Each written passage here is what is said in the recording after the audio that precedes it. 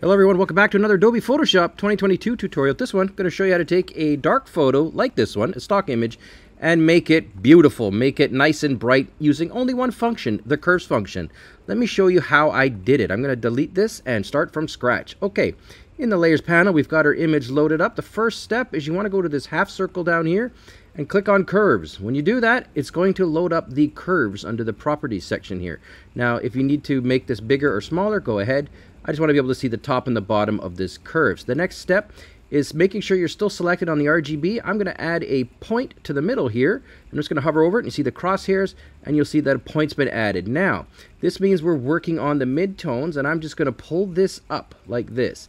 And by doing just that alone, we've gone ahead and taken a dark image and made it bright. Let's take a look at the original. Now let's take it the reshot. Now, if you want to mess around with it, go right ahead. You can add another point and then of course go ahead and adjust this as you see fit.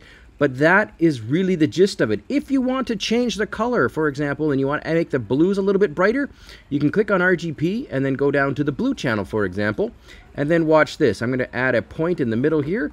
I'm going to pull that up and you'll see that the blue's getting a little bit brighter and it's getting a little bit, it's just getting a little more poppy. So, and then I go up to the top here, up to the highlights, and I can pull this to the left, and then basically we can go ahead and adjust the color blue so it's brighter. So this is the original shot.